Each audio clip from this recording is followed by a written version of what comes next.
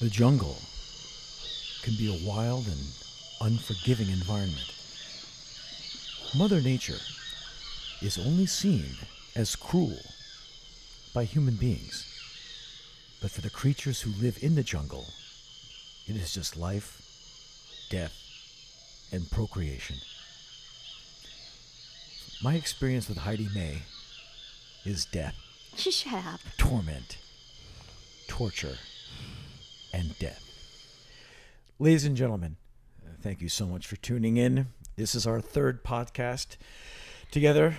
Me, Henry, and the other one, Heidi May. Thank you so much for listening to these things that we're doing. Heidi's been very inspired, and she said, we need to make another podcast. I don't know where this one is going to go. Heidi has some notes in her classic Heidi scrawl. We'll see how we go. Well, I wanted to talk about your childhood, but you didn't seem to be into that. I'll do it. No, it's all right. Is We'll this save it for another time. Oh. We'll save it for another time. Oh, this is a marathon, not a wind sprint. Well, I just figure we should try and do as many podcasts as we can while you're home. Right. Because you never know when I might get a job. Oh, shut up. Okay. So I'm thinking today we'll talk about the Rollins Band. Really? Yeah, why not? Everyone always talks about Black Flag. You were in another band, by the way. I've heard that. Yeah. So here's my question to you. Why are you doing that face? Well, You look mental. Well, I'm just getting ready for You look whatever. mental. And we have a meeting today and you're not wearing that shirt. Heidi, you know something? I figured out something today. Yeah. We're leaving the car. There's a revelation I had where you're all like, hey, we're going to go eat. Woo! You're all happy all the time. I can't stand it. And the happier and more buoyant you become, I notice I start aching. I feel like I'm dying. I just feel I move slower. And that's when I figured it out. You have some kind of Bluetooth setup where you drain my energy. No, you drain yourself. No. Yeah, you do. So I charge you. So basically what I'm saying to you is stop using me. Oh, come on. And how do I use you? Let's talk about how you use me. Oh, I do. Oh, I my absolutely God. do. I know. Exactly. Should I tell them how? Sure, go ahead. Heidi is good-natured to a fault. Heidi is so honest. If you are someone who is bereft of most moral standards like I am, you can really have a great time. You can do bad things and know that Heidi will always do something good. And it's just fantastic. I can say something that I know will be upsetting, and every time I say it, it will truly upset her. And I know that I can be really awful, but her integrity is so impervious to humanity and our faults that she will always land on both feet, and I can use that against her. Well, and I do, and I can't help it. I It's don't know kind of about all fun. that, but you did tell me one time that you said I use your goodness and honesty against you. Yes. Well, who says something like that? Someone who's really diabolical and has evil schemes It's like so me. uncool. Like you should Yeah, treat me like gold Heidi, you should- instead of abusing me all the You time. should look to me for what did you just say? Death and destruction. I said you abuse me all the time. Yeah. You do. You take advantage of me constantly, and you know it. Right. And then you go on stage. This is the sad part. You go on stage and you talk horrible about me. I don't. And you imitate me with that crazy voice. Yeah, Yeah, that thing. And then I get hate mail. How is that fair? I think it's kind of funny. Yeah, to you. It's hilarious. Oh, my God. Yeah, so I do take Today advantage of it. we got back from lunch, and let me just tell you, Henry was done. I wasn't even anywhere near done. And he's like, time to go. So I had to pack my lunch in containers and bring it back to the office. The lady gave her a paper cup. Put your soup in that, chick. Yeah, I didn't get to finish my soup. I didn't get to finish anything because Henry was ready to go. Jeez, it's all about you. And you know it's true. Who was talking the whole time? You were. Oh my God, Henry. You were. Then how'd I get all my food down my fat face? Because you don't chew. You just swallow. That's why. Oh my God, it's exhausting. Or Do you want me to tell him how why you swerved in the other lane and the guy honked and you almost killed me? You want me to tell him why? No. Exactly. See, and I won't say it because you don't want me to. If it was the other way around, you would tell the story. But you would never do anything like that. One day, you know what? I'm going to write a book called The Truth About Henry Rollins. And it's going to have all the truth in there. Politically correct my ass. Okay. No, now listen. I want to ask you a few things about the Rollins Band that I don't know. Now, when I first started working with you, Yeah. well, let me just tell you the first day. Go ahead. No, well, we already went over the first day and how rude you were to me. We had to set that straight. I've been paying for it ever since. Okay, but when I first started working with you, you came into the office and you looked like a tick. You did. Your head was really small and you had a giant body from all that weightlifting. It was insane. It was insane. You remember that weight you used to put around your neck and then you would lift and your neck got real big? You know that they had a strap and then you wait. Who does that? Who does that? I guess people want to look at And then I used to say, you better not lift that much because you're really going to hurt yourself. And then one day you said, what's this? And you pulled up your shirt. And I go, that's called a hernia. Because your belly button kept flopping out, remember? Yeah. No, Heidi. Oh, really? And you're like, no, it's not. I go, yeah, it is. That's a hernia from lifting heavy weight. So then we had to take Henry Rollins and we had to get him a little surgery. And you know, I've picked you up from surgery a couple times now. 1, 2, 3, I don't know, 3 or 4 times. Yeah. And my favorite thing to do is when I'm picking you up when you're still in your hospital bed and gown, before I get in there, I put my hand in there and I take a picture of him. Yeah. There's one photo of you. I have one photo of you in the hospital bed, and you look exactly like John McCain in the Hanoi Hilton. Exactly. You know that picture of him? Yes. Seriously, you could be his son. Look it up, folks. He has a better jawline than I do. Okay. Yeah, and then you just move on. Well, okay. So when I first started working with you, the Rollins Band Yeah. was just ending, or had just ended, or was it ending? It was ending. One phase of it, yeah. I think it was ended. Well, the 1997 or thereabouts. When you came I in. met you after you took your safari to... Yeah, it was right when that lineup did its last shows in Japan. And before I got together with the Mother Superior guys. Yes. But let's talk about the original Rollins Band. Okay. All right. First of all, how did you, after Black Flag broke up, did you know instantly I have to find another band? Oh, yeah. It was implicit to hit the ground running.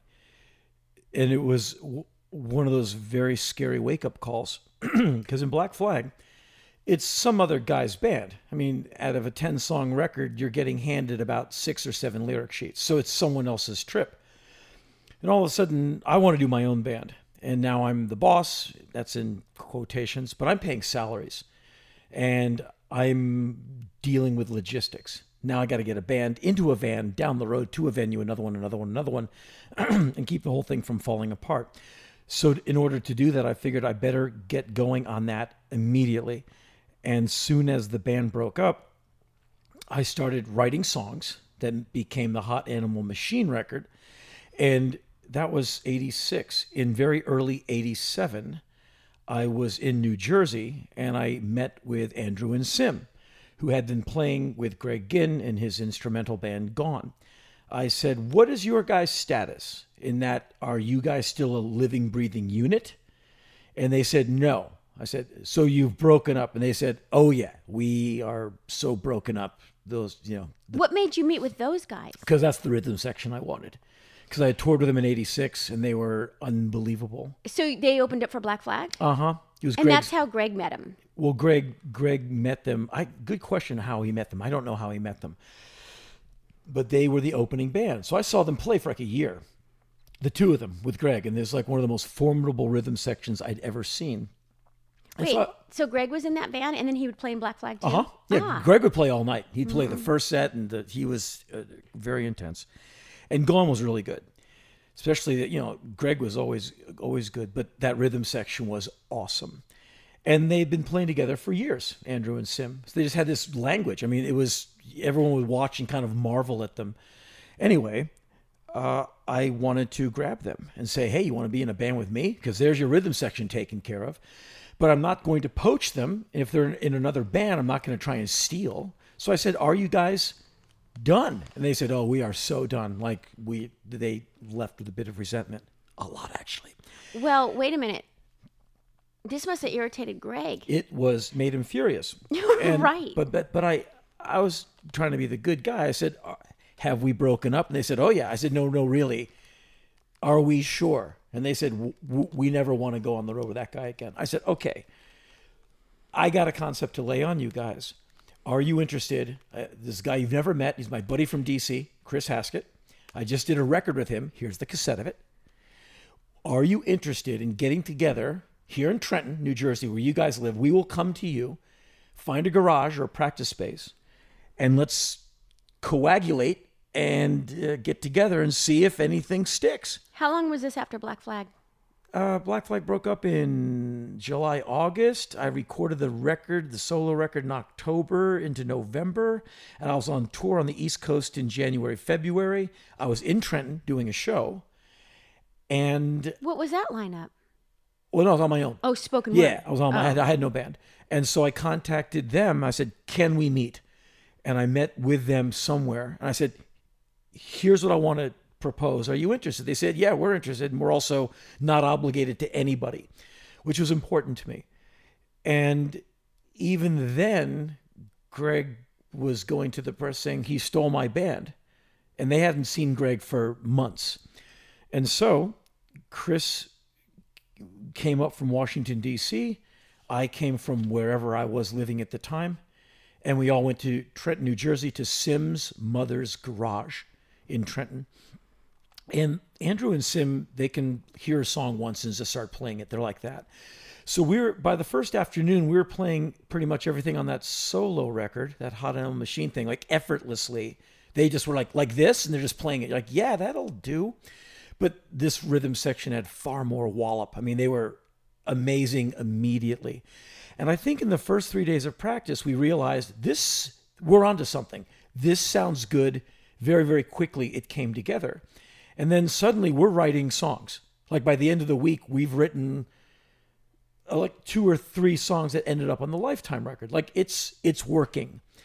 And so he said, well, this is it. And so Chris and I kind of moved in to Sim's mother's basement. That was nice of her. Oh, she's the best, Audrey. And we said, Audrey, here's a thing that's happening. And she's like, sure.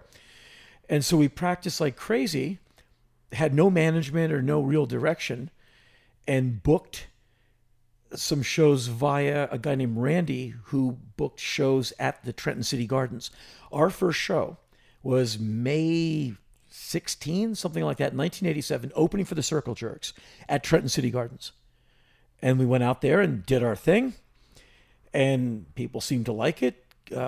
And we started a little tour that went all over America, all the way to California. And we were drawing between, well, New York was good. New York was like a hole of 150 people, but mainly we were drawing about 10 to 30 people a night. It was very lean. You had to start over. We had to start over. Very humbling. I didn't know what to expect, but we get out to California. Everyone takes a breather and goes home for a minute to catch their breath. And then we leave again for Europe. And we were in Europe for like about 3 months.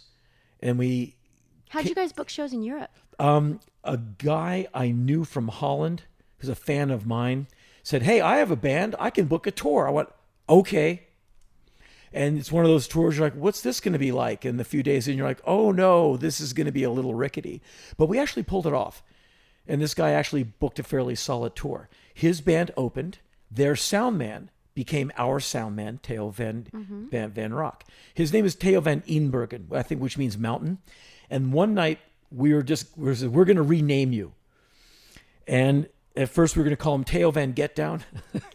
I think Andrew is very smart. He came up with that. And then I think he came up with Theo Van Rock. And we all went, oh, that's it. And from then on, he's been Theo Van Rock because he is He is the low-end ranger.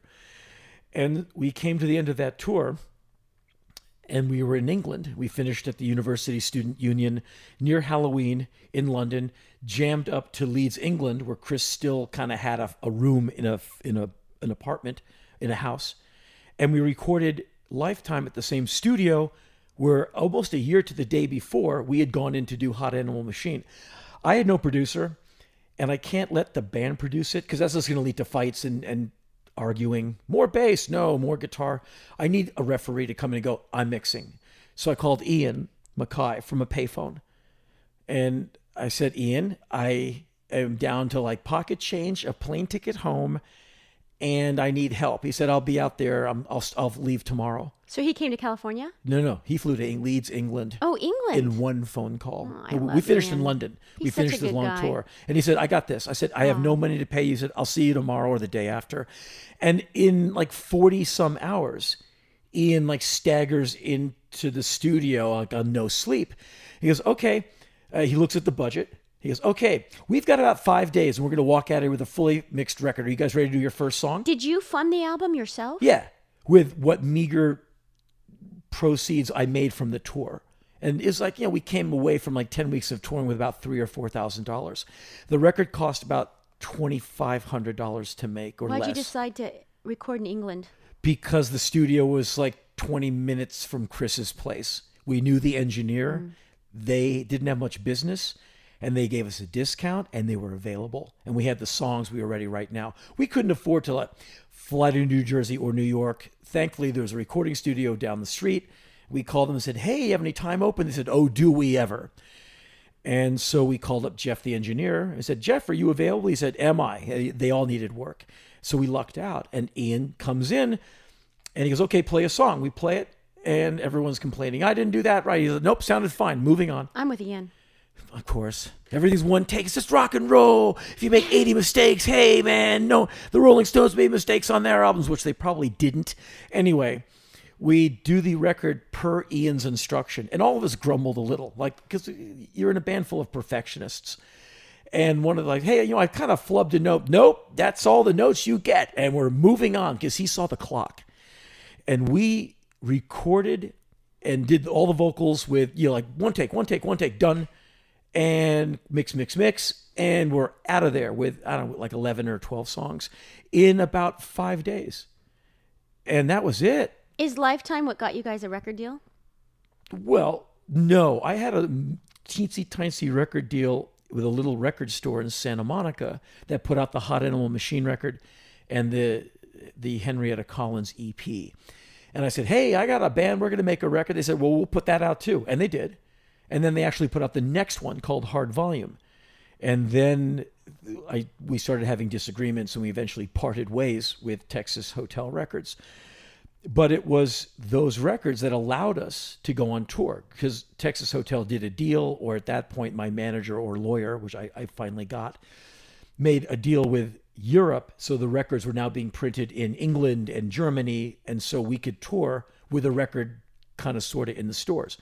And so that's when the band, we got to be a very good, stable live band within a few shows, because you have a rhythm section that just came off the road after a year of touring. So they're like ready. Chris adapted very well to being a 1 or 2 set a night guy, because he had never done that before, but he fell into it very quickly. And we just became pretty good, pretty fast. And we were writing songs on the road. So by the time we got to the studio, the songs were all broken in. There wasn't a, hey, how do we do this? It was like, watch us do this in 1 or 2 takes, which saved us an incredible amount of time and money. And the band basically went from strength to strength, where by the second album, we got to play Australia and New Zealand, which was huge. And we did very well there. And then we always did very well in Europe. So we just became one of those bands that stayed in Europe a lot.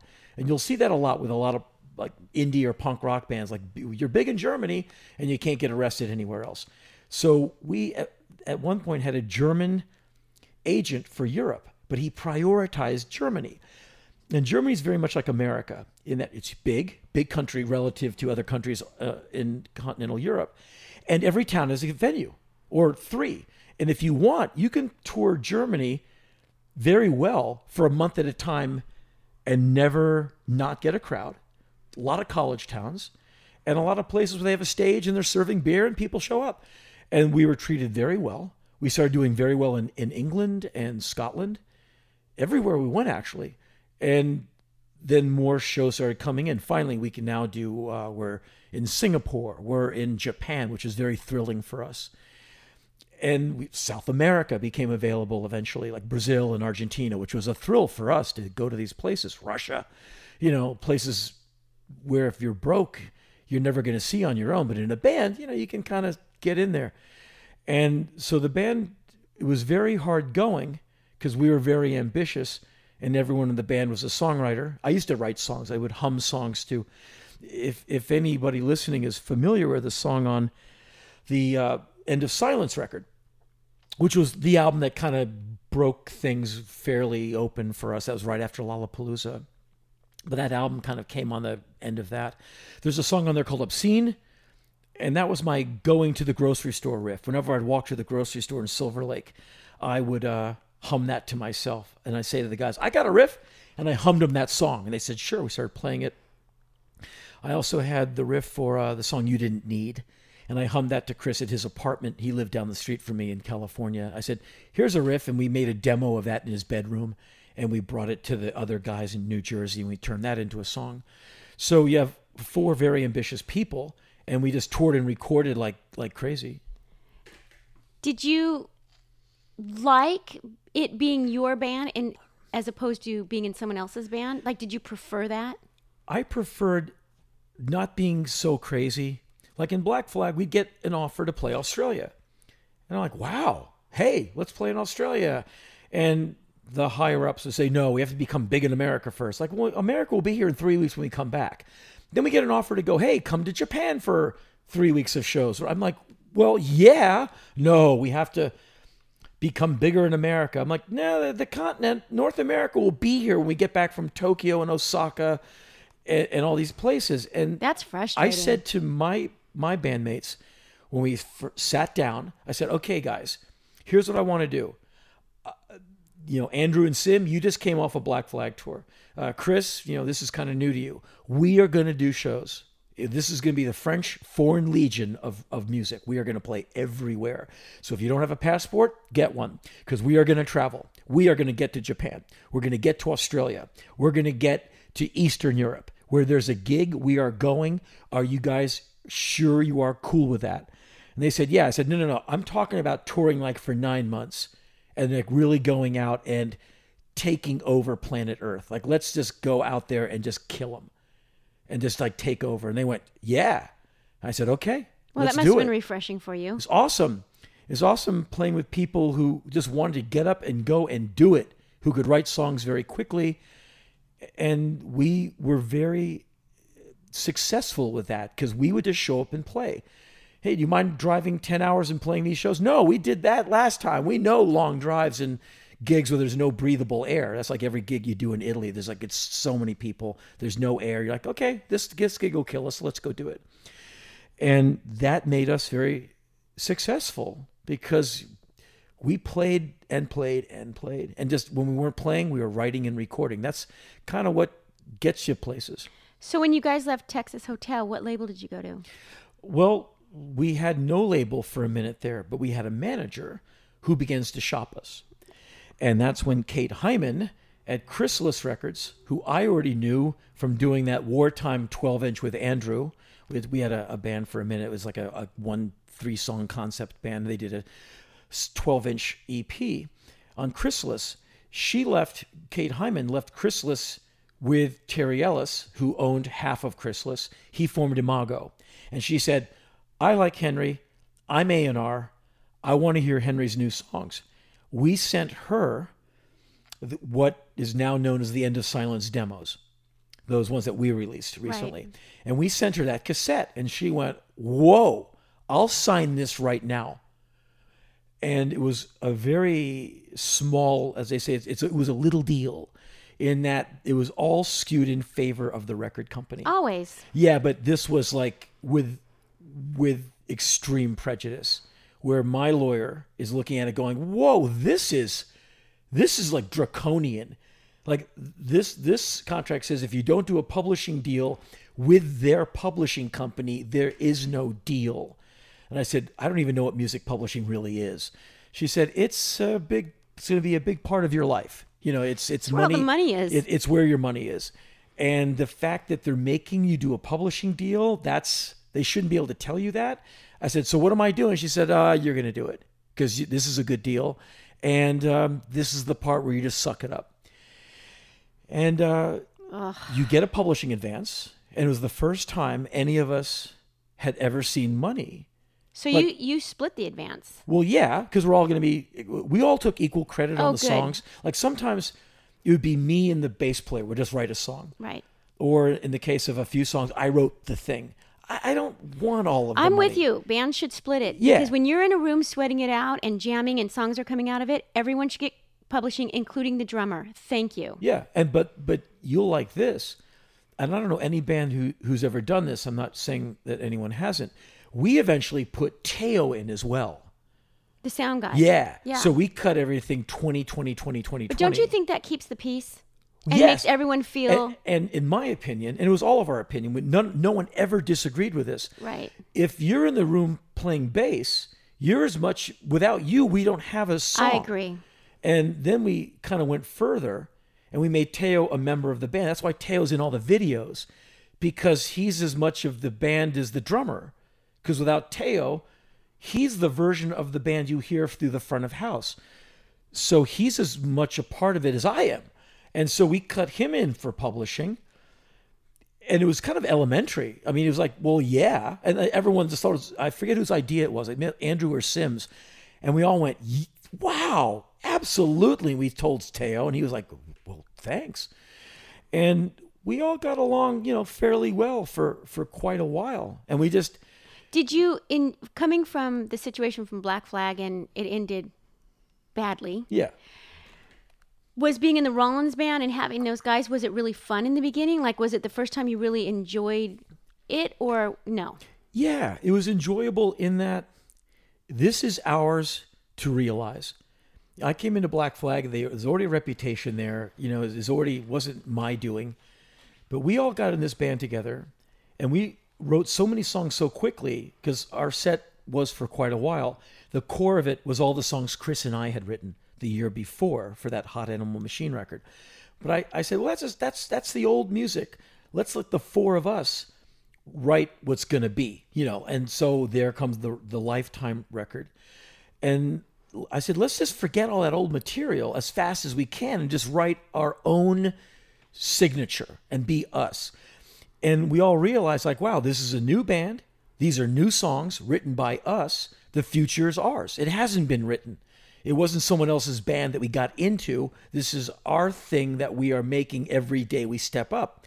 And it's quite exciting to be young and looking at the world as this place that, okay, I'm going out into it. And it kind of recharged me. Black Flag made me quite a bit cynical about things because sometimes the audiences would be kind of rough and this living situations would be kind of depressing. But with the Rollins Band, you're like, okay, brave new world, bright future ahead. It's ours. And whatever it's going to be, at least it's ours. And just that on its own is super exciting. And so it was a great time. It was not without frustration. We didn't always get along. Some people in the band had different ideas of activity level, how things should go, and everyone was super opinionated in that band. Like, everyone argued. Like, there'd be long discussions, and you'd end up being in a band who's, someone you want to strangle. Anyway, and that's like every... Isn't that kind of every band? I'm about to say, that's everyone from me to the Everly Brothers, and that's just how it is. But it was a very vigorous time, and we were very lucky. We got some amazing things came our way, like Lollapalooza. And Perry Farrell changed the course of our band. We were Jane's Addiction's opening band for shows here and there, and we became friends. And they're great people and one of the more amazing bands I've ever seen. At one point, Perry pulled me aside on his tour bus, and we were talking, and he told me about Lollapalooza. He's like, here's this thing I'm going to do next summer, man. And he asked me, would you like to open the first half of the tour? And I just got really kind of gutsy, and I said, no, I want the whole tour or nothing at all. And I think his initial thought was, let's give two little bands a shot. Like one band will do the first 3 weeks and another band, and that's cool. He's just being really cool. I wanted all of it. If I'm going to start the tour, I want to finish the tour. And so I said, Perry, I really need the whole thing, or I can't do it at all. I can't, and I couldn't believe I was giving Perry Farrell an ultimatum. It's not that smart. And he said, let me think about it. And he came back that evening at dinner time. There's a catered meal. And he said, okay, that's it. And I still have the sheet. I should pull that out and show you sometime. I still have the day sheet that's on the wall. It says, Jane's Addiction would like to welcome the Rollins Band to Lollapalooza next year. And it's like, you're in. It's on the day sheet. And I tore down off the wall of our dressing room, and I still have it. That's really cool. And that next summer, we go from playing in front of like 800 people in Minneapolis, which is a lot of people, to like 8,000 because of Lollapalooza. And then a few months later, End of Silence comes out, and you've got a good record of people who all over America who've just seen you with a bunch of other cool bands, and you're on your way. I mean, things are opening up for you. The Chili Peppers were very, very generous and said, come be our opening band in Europe for like 6 weeks, playing in front of, 20,000 people a night. And they have an amazing audience. I mean, people will fill up any space you have to see them. And they were not as big as they are now, but they were plenty big. I mean, we were playing big What year places. was this? 91. Blood Sugar Sex Magic had just come out. They fairly exploded. They went from big to pretty mega. And then at the end of the year, the last 5 or 6 weeks of the year, was us opening for the Beastie Boys, which again was a huge fortune for us. It was one of the best bills ever as far as wanting to go see me seeing a gig. Cypress Hill would open, and they were the best. Then we'd play, and then the Beastie Boys would go on. So I would warm up watching Cypress Hill, who were just incredible, do my set. We had like 60 minutes or 45 minutes. And then you shower up and go watch the Beastie Boys play, because they're always great. And so I got to see the Beastie Boys play in my life, I don't know, 40 sometimes. And then at the end of that tour, the bass player left and things changed. And then we got Melvin in the band, and the band went for a complete overhaul in sound, because those bass players are both really, really amazing, but completely different schools of approach, of thought, of discipline. They're both amazing, but just so different. And the music changed radically with Melvin. I don't know, better, worse, I have no idea, but just different. Were you guys on DreamWorks at this time? No, we did one. We had a 2-record for sure deal with Imago, so that was the End of Silence and Wait. And Wait had the Liar single, which our first day of band practice, we rented the practice space of Michael Gira of Swans, he was going to be, and I think in Atlanta that summer, writing songs with other people. So he said, hey, rent my place, which was perfect because it has a lock, a bathroom, a practice room. You can't hear anything. And so we took the key, paid him, and we're in this like airless room all summer writing the Wait album. Our first day of band practice, we had one riff, which became the song Civilized. It was Melvin riff. And as they're tuning up, they're just like getting it together. Melvin is just playing some kind of riff. I start doing this vocal over it to crack up the guys. And it was the lyrics for Liar. But I was just winging it. I go, and you know why? Because I'm a liar. And everyone in the room laughed. And we have a cardboard sheet, like a beer box opened up as an idea, a blackboard. And someone said, well, put that thing up, Liar. Okay, that could be a funny song. And we would just play it as a loose jam, and I would kind of do the joke. I'm a liar. That's why everything's going so well. And we played it one night at CBGB's. We was just like doing a show of like, baby material. And the guy who ran Imago came and watched. He said, that's a single. That's going to be the first single on your new record. And we went, that's not going on the album. That's a joke song. We wouldn't even have an arrangement for it. And he said, oh, no. Trust me, I know this business. That's going on your record, and that's a single. And we're like, oh, no. No. That's a funny song that we play for an encore. No, since no one's heard the song yet, the punchline kills them. And everyone at CB's is laughing, and that's fun. And so we... Did you not want to record it? We just didn't take it seriously. For us, it was a joke. It has a punchline. But we played it like, okay, hey, here's a song. Like, how do we play this? I don't know. And the audience probably reacted. Oh, huge. They all laughed their asses off when I Right. said, because I'm a liar. I was like, oh, you're funny. And so we made a fake arrangement for it. Like, okay, that'll be a verse. And when are we going to do the big thing? When I nod at you, you come down on the one. And we just kind of made an arrangement for it, recorded it, and threw all the songs at the record company, Imago. And of course, the owner said, oh, no, there's your single. And we went into the desert with that photographer, director guy, whose name is escaping me right now. The guy who did the Joy Division film, Control. Anyway, we went into the desert with him and shot that video. And the video comes out, the album comes out, and... Whose concept was the whole Superman, Henry Rollins as a superhero? Was that your concept? Yeah, I came up with the different outfits and the idea of here's all these trustworthy images, a nun, a cop, Superman. And then the director, I basically storyboarded it. And then he said, and we're going to shoot it in the desert. And there's going to be this. And I said, the desert? He said, trust me, it'll be really surreal. And I trust him. He's amazing. He's so amazing, I can't even remember his name. Anyway, we did it per his instructions and my little baby idea of like me in different outfits. And we all kind of... Anton Corbin, that's his name. Amazing guy.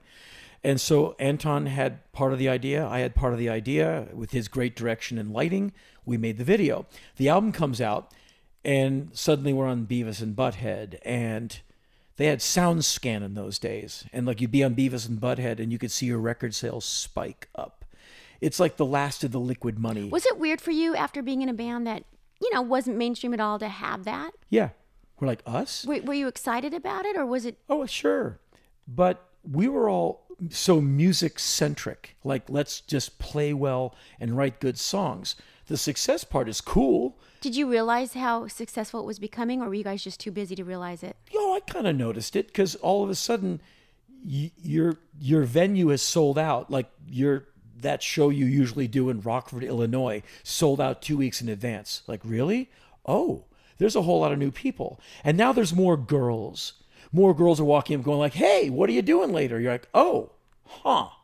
You've heard the Iggy Pop song Success? Of course. Here comes success. Here's my new car. It was like that because we were never invited to play those big radio, the Mighty Hawk in the Midwest brings you, and all those bands play. We're never in that thing. Summer of '94, we were. Much to those audiences really didn't dig us. And we went out and did our thing, and we play Liar, and you'd see people go, oh, I know that song. Oh, so you're the band who does that. But the rest of the set, they weren't all that into. And so I realized this is the 15 minutes of Andy Warhol. Like, this is a thing that's happening that's probably in conjunction with this single. So the single runs its course, and the record company being a record company. Did you start resenting the single? I started to get really tired of people going like, I'm a liar, right? You're like, yeah, that's me. Anyway, the next single comes out, Disconnect. Really cool video, good song, I thought. And MTV and all the powers that be did with that video what they had done with all of our videos previously. Thunk into the trash can after 2 plays. And our audience, that extra 600 people a night, kind of went down to an extra 300 people a night. The people are still hanging on, but the woo of the single, the bubbles had come off that opened bottle of champagne. What year was that? 94. So is that the same year you won the Grammy for Get in the Van? No. 95. Yes. The record, all of that came out in 94, and it got put into the Grammy nomination machine and spat out in 95. And so in 95, all of a sudden we're invited to play the Grammys because we're on the nominee list for best rock song, along with Soundgarden and whoever else. And But also Get in the Van, and right? also, the guys in the band are nominated for a Grammy. I'm nominated for 2. Right. Spoken word or the audio book. What did that feel like? Getting for the you? Grammy? Well, just even being nominated. It was, for me, awards for art are odd. Like, your art's better than the other guy's art. I don't understand that conversation. The funnest part of it before the event itself was I was at the office where you first started working, and back in the days of the fax machine, and the fax comes out, and it's Rob Halford, Judas Priest, who's a really good guy. I met him in the summer of '94. His band Fight were playing in Tokyo the same time we were, and we were both at the Roppongi Prince Hotel. Super nice guy. And he faxed me. He goes, "I just want you to know I'm voting for you. And just want you to know that." I have that fax around here somewhere. That's so cool. So super cool. So I said, "All right, that's great." And then we get closer to the Grammys, and we're going to play. So we're down there doing the song over and over and over again. And like, wow, this is interesting. We've rented tuxes for the event. We're just going to be Weren't you funny. barefoot? I was barefoot And your pants were too short, right? in an Armani tux. Anyway, they have the televised Grammys, the ones that, the big deal. Then they have the daytime Grammys for like the publisher, the writing, the camera guy, like the Grammys that really no one sees. That's where the audiobook Grammy is going to go down. And so it's like, 2 p.m. It's basically a smattering of people and some press. No one's that into it. I mean, the big wigs, the famous people, they're still at home. This is hours from the event. So it's mainly a press thing. And so I'm sitting there with David Bianco, who mixed weight, who is going to be mixing our live sound that night. And I'm sitting next to Dave. I'm in a pair of shorts, a sweat-stained T-shirt, because I've been... Dolphin shorts? No, I just some utilitarian gym pants, because we've been playing that song over and over again. So I've got a performer's laminate on, sweaty T-shirt. So I've been there since like 9:30. And I ran from rehearsal to... I said, I got to take a break to see if I got a Grammy. I'll be right back. It was like that. It's funny. So I run over with like visible sweat stains, and I'm sitting with Bianco. And I said, "David, if I get the award," because we both knew I wasn't going to get it, "I'm going to thank you." He's like, "Yeah, okay." And then, these awards go on. And then finally, and for the, audio book or spoken word, or whatever the assignment is, and the winner is, they announce all the contestants, and my name comes up. I'm like, wow, that's cool. And the winner is Henry Rollins, Get in the Van. And Bianco and I both look at each other and just start laughing. Like, and I didn't move. He went, "Go." I'm like, "Oh, yeah, you're right." And I go running down the aisle. Did you have anything prepared to say? No. Because who's going to, when am I going to win a Grammy? So I run down there. 2 security guys get up and block my way. They go like, "Get him." And no one knows who I am. And they're all looking. Is it him? Is it him? I don't know. And I'm like, no, believe me, it's me. And I show my Grammy performer laminate. I go, "Look, I've been here all day." And they kind of, with great hesitation, let me go on stage. And they're all like, "Should we give him the Grammy?" I mean, no one knew who I was. And they give you a blank Grammy because yours comes in the mail like 6 weeks later. And so they give you this Grammy, and they go, "Well, go do your little thing." And I said immediately, it must be weird for people like you to look at a person like me holding something like this. And I don't know how I was able to That's so cool. have that come out of me so smoothly. Perfect. It was pretty perfect. And I hold that up, and these people are not even clapping. They're like, "Uh-huh. Who is this guy?"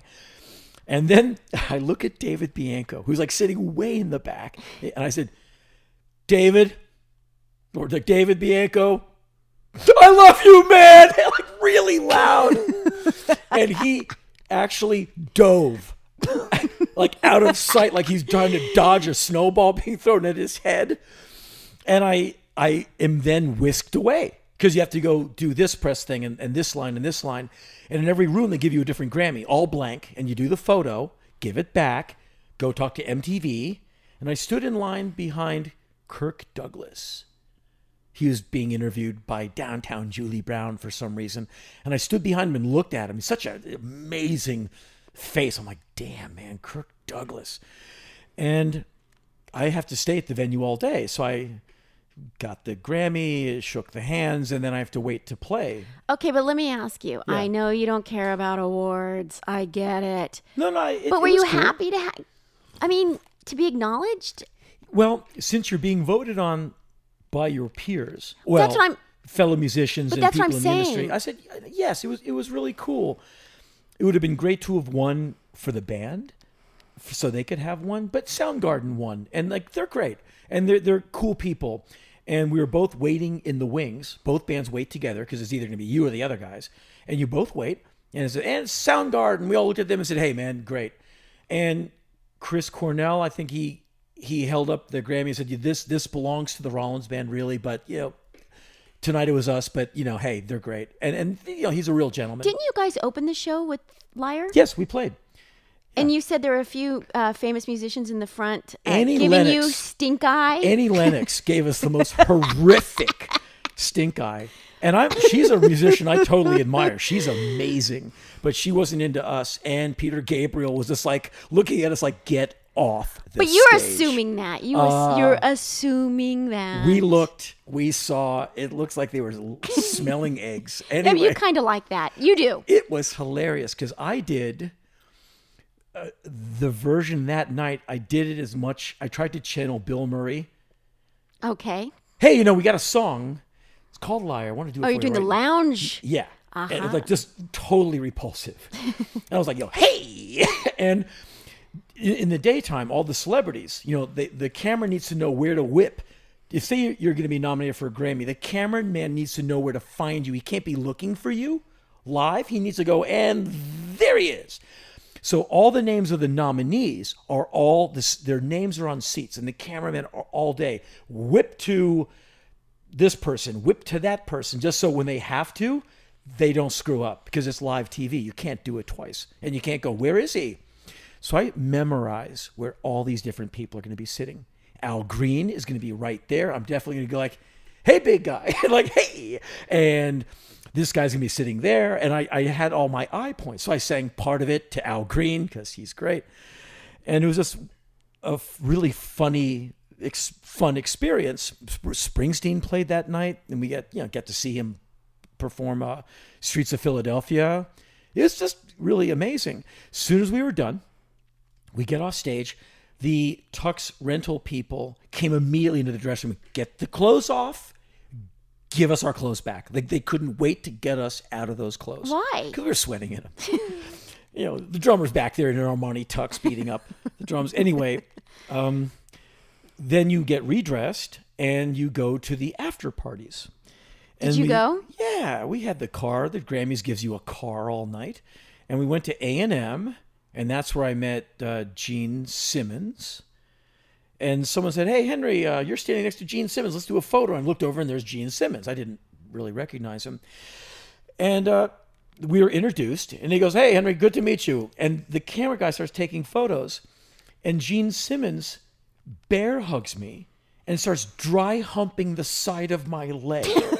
You loved it. I've met him. I've known him like 10 seconds, and he's like, ugh. And I'm like, okay, there's a photo. And I remember doing that with Maynard from Tool, just kind of staring at the both of us like, wow, that's really weird. And that happened. And so it was an interesting night. And I ended up getting in a month or so later in the mail comes your Grammy. And it's in my office now. And it's in your office now. But it was cool to be acknowledged by your peers. And it should, there's a thing that really bugged me, and it bugged a lot of people, I think, the other day when Beck got his award for his Morning Phases record, which is a really beautiful record. And I've listened to it twice. And I don't know Kanye West, and I honestly don't know his music. But I don't understand why you got to rain on anyone's parade. You don't that have was to. Really, you don't have really to. Uncool. And I don't know Beck, obviously, but he seems like a shy guy. He seems shy to me. So let the guy have his moment. Yeah, why can't you leave him alone? And I don't watch the Grammys, but when I heard about that and I watched a little of it online, I'm like, damn, man, like what's your problem? And it made me go listen to that record again. I'd listened to it To once. Beck's record. Yeah, and I listened to it again. The whole thing, I sat and listened to it. He's talented. It's a really beautiful sounding record. It's very musical. And when you listen to it, you can understand why a bunch of people who are on the voting committee of the Grammys would appreciate it, because it's got a lot of music in it. You know what I mean? It's a musician's record. Like you hear, you're like, wow, that's a lot of work going on there. And the idea of you get voted in by your peers, which is really cool. And to be interrupted. Yeah, and so for me on my little night, and for my Grammys 20 years ago, so it's in my rear view. Yeah, but if I would have 20 years ago, if someone would have done that to you, you would have clocked them. You would have been probably a different outcome. Yeah, and I'm not saying that would be the right way to handle the situation. But it would have been your instinct. It would have been definitely my instinct. But it was cool to know that there's people like Rob Halford who were voting for you. And it made the whole experience really fun. And I think it had an interesting effect on the band, where I knew it was part of the war wholly in 15 minutes, and you should just shut up and get back to work and make your next record. Some members of the band thought, well, this is just kind of how we're living from now on. No one got a big ego, but they kind of had this idea bad move. It's just strength to strength, and every door's going to open. Bad move. And to this one person who's like really good guy, I said, you better smell some coffee and wake up, because the Grammys is nothing but an industry thing. It comes and it goes. You now have an empty basket you need to put songs in. So let's get to work and write another record. Yep. And this person said to me, next record's going to be huge. I went, really? Of all people to say that? You're way too smart to say that, and way too cynical. And the next record was called Come In and Burn, and that was on DreamWorks. And that was a really tough time for me, because we left Imago after Imago went out of business. And Imago sued me for leaving. Which is so insane. They sued you for leaving, even though they went out of business. Well, they still had the contract. Yes, but they were no longer a functioning label. Right, but they still said, we own you for the option. Such crap. And I'm like, really? Because the owner of that label, I'd been to his house in New York. I said, you have Picassos. Like, you are really rich. Let me go. You don't need me and the paltry sum you're going to get to lob me to some label. And he just wouldn't do it. He comes from an older school, like, I have you under contract. You are mine. And that was a very expensive and painful legal process. So I'm living in New York, wake up at some ridiculous hour in the morning, put on my fake suit, put on a tie, which the lawyer had to loan me, take a train uptown. For mediation? Yeah. Go sit in a room and get deposed by a lawyer who's like trying to get me to yell. Were you guys trying to mediate? Yeah, but we both have to get deposed. Right. So I get deposed and get harangued by a lawyer who's trying to get me to blow up.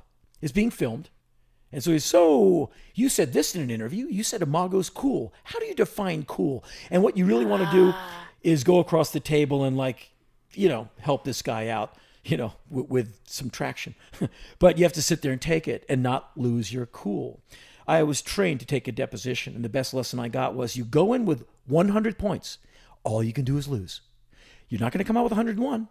The best you can do is come out and not get burned up too much. So concise answers.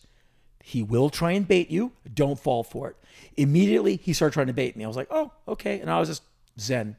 But then I'd have to take the end of the R train back down East Village, change out of my corny clothes, go to band practice.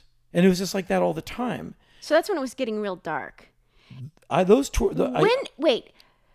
Did you guys ever open up for Iggy? Yeah.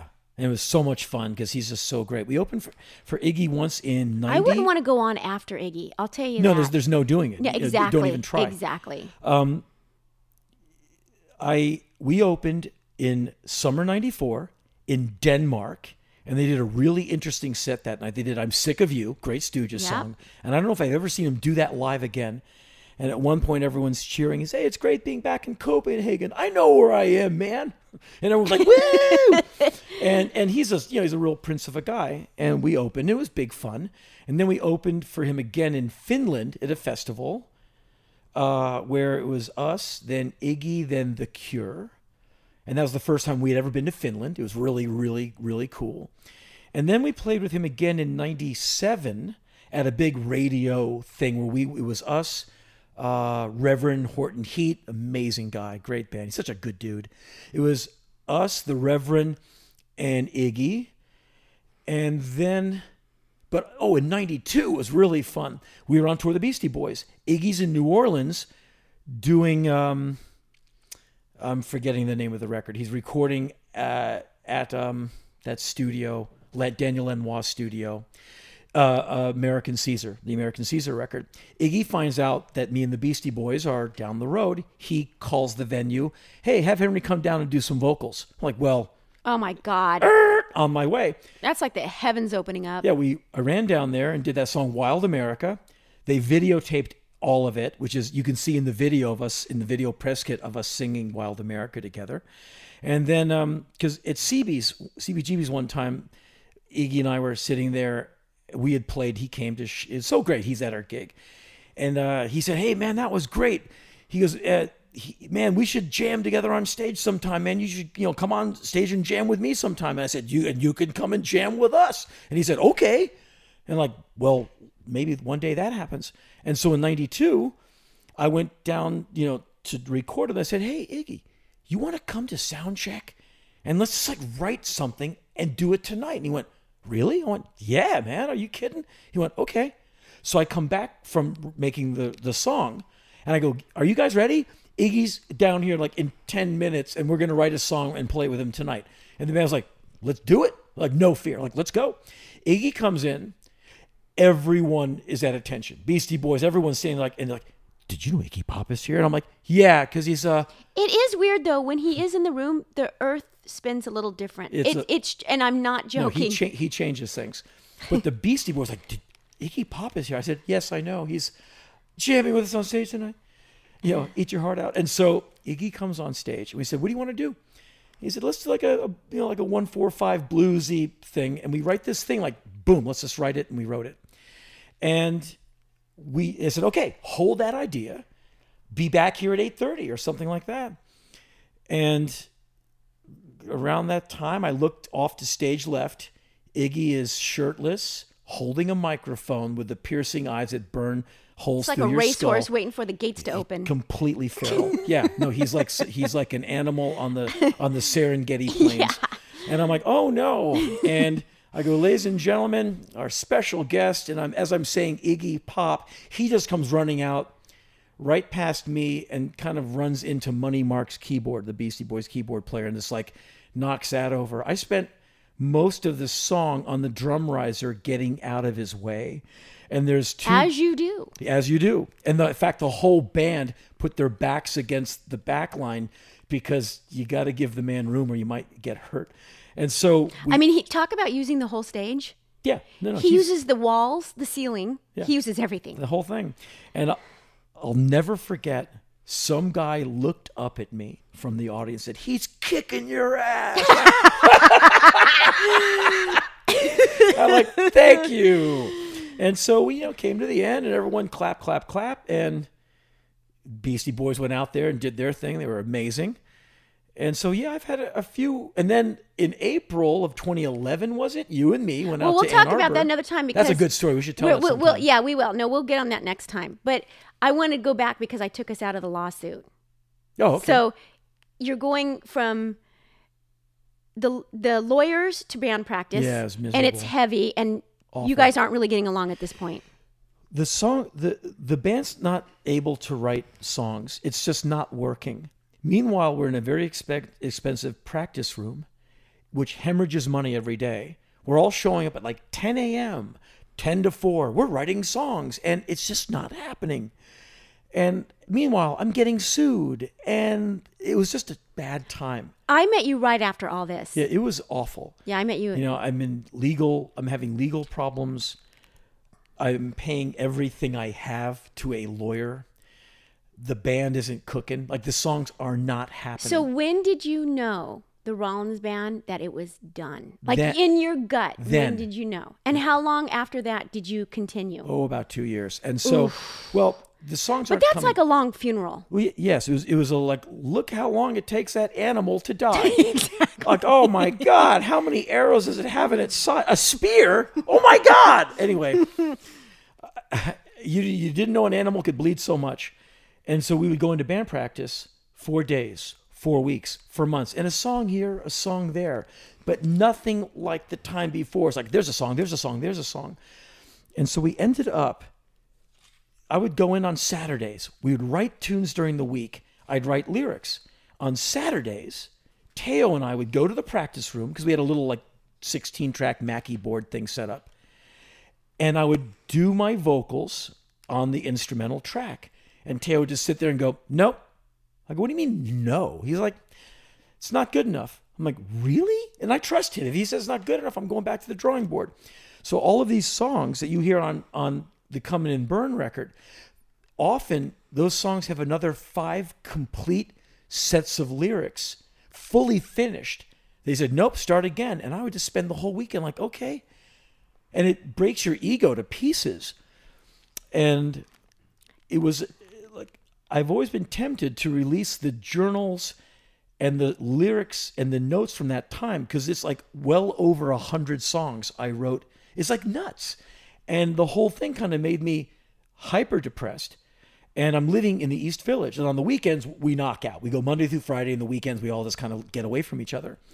And I would just walk from like 13th and 2nd to Carnegie Hall and back. Just like, whatever that is. And it's 60 blocks each way. Just like grinding my teeth. And one time, I'll never forget this. I was like on 2nd and about 20th. And a woman came out of a bar. Didn't know me. She said, you have such an awful expression on... She grabbed me by my arm. She said, you have such an awful expression on your face. Are you okay? And I was like, huh? No, I'm okay. And I just kept walking. And I said, man, I must look awful. And it was just a really Well, when you're bad depressed, time. you do look like a murderer. No Thanks. joke. But I was getting, I know. I'm getting billed. I have I to know. see the You were bills. getting the crap beat out of you. You should have seen a check I had to sign for $16,000 for Xeroxing. And I saw that. I went, this is far too big and bloated. We're dead. I'm a dead man, and I'm hating life. And it's really awful to have to be fully functioning and be hating your life as much as we were hating our lives at that point. So when was the final goodbye in the Rollins Band? We did the 97 tour, which actually did pretty well. And then... Boy, this is really, really right when I met you. Yeah, this is 90. We started writing in 95. 95, 96 we write. 96, 97 we record. 97 we tour. And so it's like this 3-year odyssey of like, okay. And so we finish some dates in South America. And then there's like an odd 4 weeks off. And then there's going to be like 4 shows or 3 shows in Japan. And it's so Spinal Tap. And the band doesn't see each other for the whole time. I'm back in LA. And the band is going to fly to Japan like 2 days before me, meet and rehearse. I'm going to come in for like the 3rd day of practice. I mean, we're not even getting together to rehearse. We're just going to do it. I got your band practice right here. And we're just going to go do this. Where it's like kind of corny, like, because that's not how we were. Like we would. It is when you're getting a divorce. And I speak from experience. Yeah, but this was not like we were. And like, wow, we are not being who we should be. Because you knew. Because we all knew there's a fork in us and we're being turned over. Exactly. We're done. So we get out there and everyone's ragged from jet lag. We practice at like 2 a.m. It was just surreal. And we do 2 shows in Tokyo, 1 in Osaka, and maybe one other one, Fukuoka, I forget where. But I think maybe Osaka was the last show. We do the show. It was okay. Some people showed up. I don't know. I still have the set list with a green tea stain on it. And we went out to dinner. And one member of the band still has stars in his eyes. He says, so we're going to get together in April and start practicing, right? And he really doesn't want this to end. And Sim, our wonderful drummer, looks up from his sushi and he goes, don't you understand? we have broken up. And he went, oh. So he finally said what you were all thinking. Yeah. And no one had said it out loud, Right. but we all knew. And we sat there eating this dinner, almost crying. It was just awful. And the next day, some guys are flying to London. Some guys flying to Holland. One guy's going to LA. One guy's going to New York. Everyone's just kind of scattershotting at the airport. And I didn't fly home with anybody. I was like solo back to LA. And we all were at the airport like, well, yeah. And no one even said goodbye. It was like, we're just so, it was over. It was so painful. And I came back to LA just feeling awful about everything, breathing, eating, existing. It was so depressing and so completely shattering. And that was basically around Thanksgiving-ish, 1997. I came back without really any will to live. I was just like my ego had just completely been destroyed. I just thought I was worthless. And I'm not one who thinks he's anything anyway. So it doesn't take much for me to feel like, something you stepped on. And so, or stepped in. And so it was a really tough time. That's about when I met you. Right then, right? Yeah. You met me at a very bad time. The darkest time of your life. Darkness. Well, and that was it. That was it. Well, then the other guys came in, but that was it for that lineup. Until someone in the band gets a bright idea in 2006. Hey, I know. Let's get the band back together. That was you. That was Chris Haskett. But that was for the Rise Above tour. No, that was 2003. No, 2006 was Chris saying, hey. I don't remember this. Let's get back together and do the band. I said, okay, you guys go to New York together and practice and tell me if it's any good. Because those three were living in New York at the same time. And Chris called me and said, we've been practicing for 2 days. It sounds great and everyone's into it. I said, okay, I'll come out and inspect. So I flew out there, went to band practice. We haven't played together for like 9 years. And it sounded good. And I love these guys. So all the old jokes come back. I know you do. Yeah. And I said, do you guys want to tour again? And they're like, uh-huh. I said, fellas, let's all just take a day and think about it. Because I'm not into messing around. Okay, I do remember this. And I remember being surprised that you would even fly out there. Well, I owed it to them. They're going to put in the time to practice. I'm going to put in the time to come out and check it out. And so we toured with X. We're X's opening band on the X Rollins Band tour of summer 2006. And it was funny. Oh, yeah. Remember I said you have to do Liar because you weren't going to. And I was like, you have to. And we did. And it was so weird. Anyway, we tour, and it was like a 6-week tour. And at one point in the tour, did I know that I shouldn't have done this? By the second show. I'm like, wow. So don't get this the wrong way. We weren't sitting there phoning it in. We played. Yeah, but you're not that guy anyway. No, but we should not have done it. It was not, because we didn't write any new songs. And check this out. The last show was in LA at, I forget where, like the Key Club or something. It's just like, there you go. There's your show. And some friend of somebody said, hey, let's do a photo with her cell phone. And she took a photo of all of us all standing together. That is the only shot of that, a group shot from that tour. Wow. We were just not even, there. And they all knew it too. I guess. But I remember that last show without a word. I had a plastic mail crate from the USPS, from the book company. I put my shorts and my sweaty clothes in it. It was a gearbox. I slunk out of the dressing room. There was like 4 kids in the parking lot, shook their hands, signed their things, got in my car, drove home, showered, did the laundry. I wanted this whole thing off me and off my clothes. And one of them called the next day, hey man, I'm flying back to New York. Have a nice flight. Click. And I don't hate him. I just we're done. Get home safe. And let's not talk with each other for like a really long time. But I think you kind of needed it because then you really knew. Yeah. There was no revisiting it. But it was a bad idea. And I wrote about it in a book. I did a whole book about it, A Dull Roar, which started that awful streak of journal books we've been doing for the last few years. They're not awful. alone backstage. 2,200 Oh. hours. Oh. Or you always have to put, oh, for 20 hours, I am alone. No one knows me. In this hotel room, I am invisible. They're not horrible. People love those books. This is unwitnessed time. I am alone. Well, that's the story of the Rollins Band. And by the 1,400 way, hours. by the way, the lawsuit didn't go well in your favor, and you lost a lot of money, and it was really unfair. But you know what? The record companies, unfortunately, the artists have suffered too. But the record companies got what they had coming to them because all they've done is screw artists. Period. And here's something that's funny. Recently, a guy wrote me, and he said, "Is this real?" And I go, now I have to go to some website. And I said, okay, let's see if it's real, whatever this is.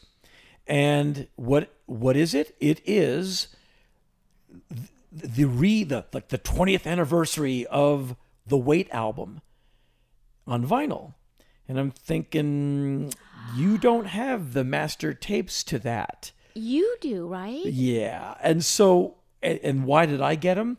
Because a mastering place, I think it was Sterling, was purging all these tapes that people have left. And they emailed us and said, there's some tapes of yours that are here. Here's an option. We can FedEx them to you, or we can throw them out. I said, I'll take the FedEx option.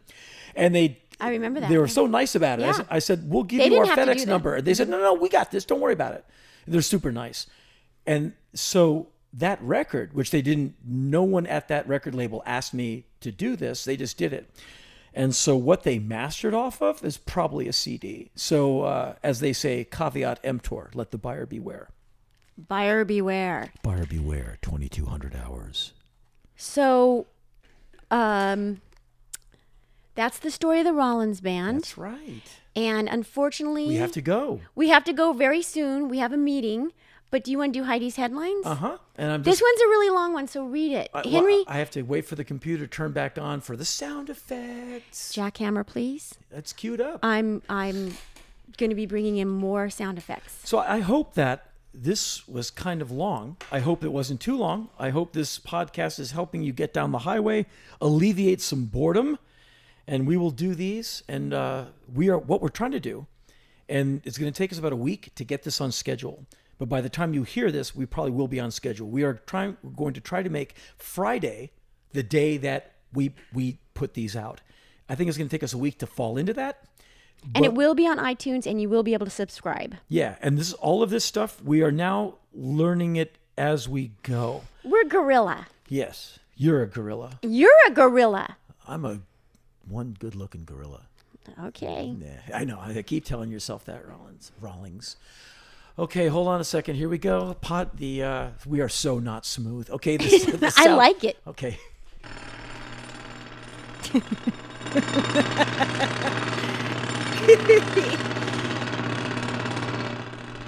And that sound of Henry's psyche being smashed to a powder means it's time for one thing and one thing only. Heidi's headlines. Wow, this is It's really long. Heidi types really fast. What? What does it say? I'm trying to read. Henry types really fast, and you think he's doing a lot of work on his new book by the sound of the clacking on his keyboard. But when Heidi goes to see what he's written, it's only one sentence because all that clacking is really him hitting the delete button on all his typing mistakes. Shall we listen? Here's how I write. It's so true. Here's how I write the word the. And Henry, that's no joke. Door I feel was opened. It's true. And I figured it out about, 10 years ago. I was like, wow, he is really moving over there. I went over there was one sentence. Because really what you do is you're spending most of your time hitting the delete button for all the mistakes you've made. Heidi, can you describe to the listeners what is off of your right elbow in a stack? All your handwritten books. That's why every first draft I do is handwritten because I can write quickly. Even with email, I'll come over, it'll be a 2-answer email, and it's like... Yeah. Which basically translates into... Thanks, Henry. Thanks, Henry, yeah. Heidi, who taught you how to type? I learned properly in school, Henry. Okay, who taught me how to type? I don't know. Me. So it's no good. My technique is... It's just so weird. It's just weird. I've never heard anything like it. And your keyboard annoys me. It's like a hamster on a wheel. Okay. And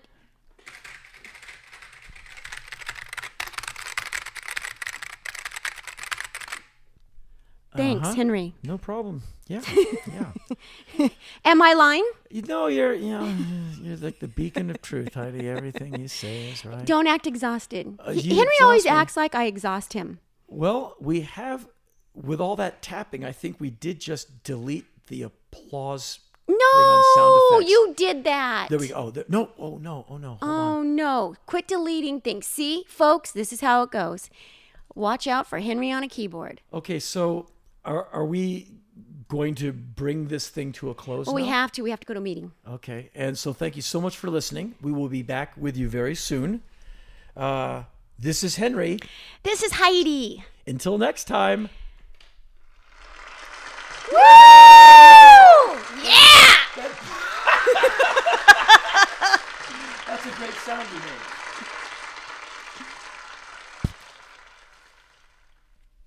We're not here now.